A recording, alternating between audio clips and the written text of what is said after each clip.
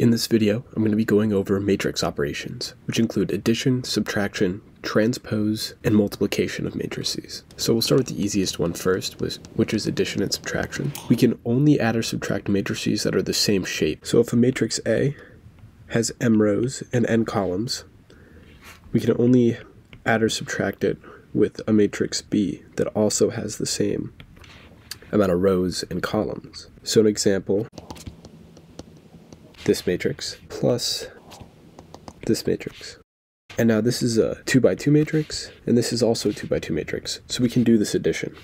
And so when we add, the shape of the matrix is going to stay the same. So the shape is going to be a 2 by 2 matrix. And in this first corner here is going to be the addition of the first corner of our two matrices that we're adding. So it's going to be 3, and the next one is going to be 2, 4, and 5. If we have another example, in this one we're going to subtract, and we also again have 2, 1, 3, 4 as our matrix, and we subtract a 1, 1 matrix.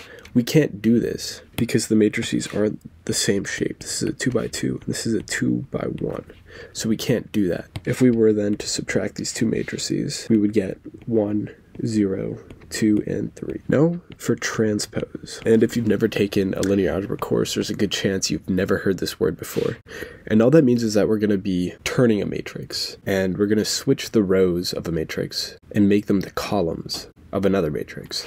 So if we have the matrix A, we say it's 2, 1, 3, 4. If we take A transpose, which is written as A to the t power, we have 2, 1, 3, 4.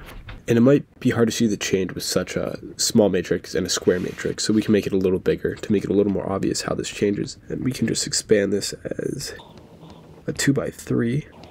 So if we take A transpose of this, well, column 1 will become row 1 of A transpose. So we'll have 3, 4, 2 as the first row, and then we'll have 1, 5, 6 as the second row. And so we went from a 3 by 2 matrix to a 2 by 3 matrix because our rows and columns change places.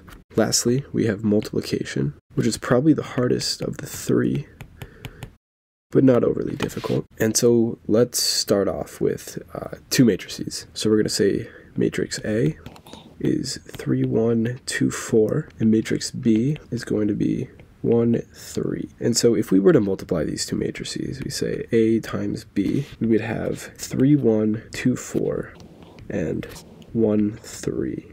And now let's look at the shapes of these matrices. We have a 2 by 2 matrix multiplied by a 2 by 1 matrix. And we can only multiply two matrices if this is the same. If the columns of one matrix is the same as the rows of the other. So then what's going to happen is that when we get this solution, our answer is going to be the shape of the numbers on the outside here. So it's going to be the rows of the first matrix by the columns of the second matrix. So it's 2 rows in the first matrix, 1 column in the second matrix.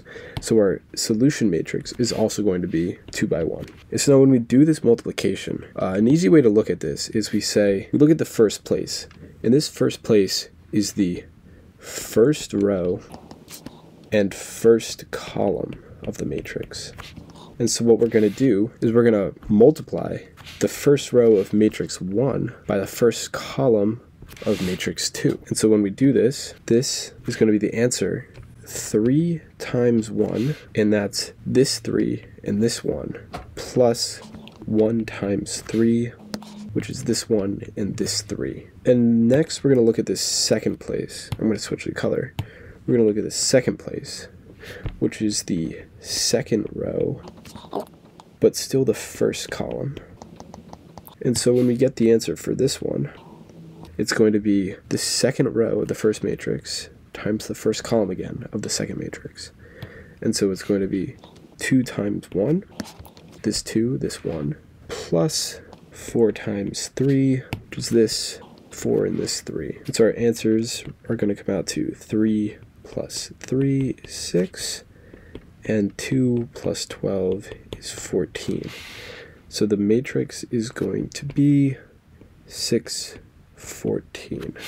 And just for the sake of looking at it, if we have two matrices and we have the matrix A, B, C, D, which is a 2 by 2 matrix, and then we have matrix A, B, C, D, E, F, G, H, I. This is a 3 by 3. So that means that we cannot multiply these matrices because the columns of one matrix is not the same size as the rows of another. There's only size 2 in this first one, as seen here, and only size 3 in the second one. And because none of those numbers are the same, we can't multiply them.